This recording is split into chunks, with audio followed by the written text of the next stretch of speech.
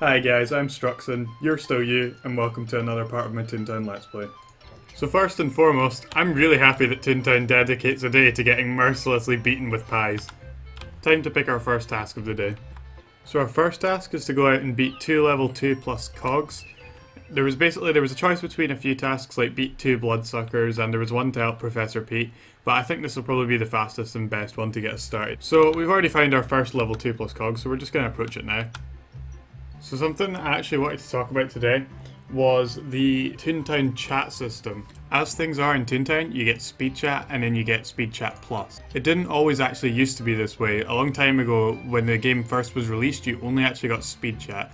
So you were only able to talk using the phrases that they gave you out of this list. That's our first task of the day done. The reason that Disney originally restricted you to such a small set of words was because Toontown was probably the biggest mass experiment ever done on kids since the dawn of MMORPGs. So everyone knows that the anonymous nature of the internet can really bring out the worst in people. Disney knew that when they were making Toontown, they were potentially suscepting hundreds of thousands of kids to the influence of hundreds of thousands of other people. This is something they knew they had to be extremely careful of.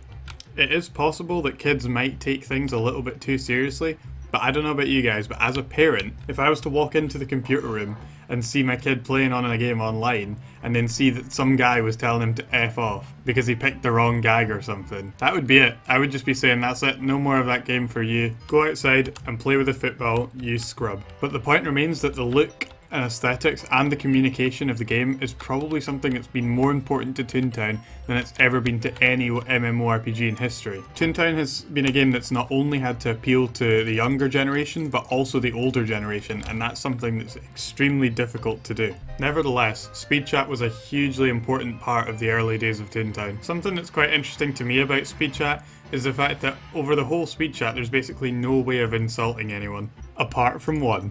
The only insult in the entire speed chat bar is something that can be seen as little more than a joke. This is a really good idea in my opinion because it gives people a way to vent their frustrations that isn't going to upset anyone else. If anything, it's more likely to actually make the target laugh than feel upset. I was actually taking a look over the history of Toontown earlier on, and actually saw that in the first year of its creation, Toontown had about 6 or 7 Children's Game of the Year awards or something like that. Speed Chat Plus is probably a really good reason for that. That's us now got our throw to level 3 as well, so that's both our gags level 3. Now we need to go see Professor Wiggle for a 2-point laugh boost. When I actually started playing Toontown, well, this was probably back in 2003. Obviously back then there wasn't any Speed Chat Plus at all, no matter whether you changed any of the count settings or not. The blue chat button only existed for the option of having true friends, which was when if you had a friend in real life then you could connect with them and then you could send over a friend code, and they still have that feature in the game, and this would mean that you could communicate them using any sort of words or phrases you wanted to. When Speed Chat Plus actually came out, I didn't even know it was coming out. I didn't even know it was out at all when it was out. For about 3 years of Speed Chat Plus being out, I played the game with just Speed Chat. Even the fact that people would be going whiff and quack and stuff all the time never tipped me off that there was another way of communicating within the game. When I found out that Speed Chat Plus existed, I was definitely really excited. Not being able to use Speed Chat Plus though didn't stop me playing the game for the first 4 or 5 years, and it wouldn't have stopped me from continuing to play right up until the closure of Toontown itself.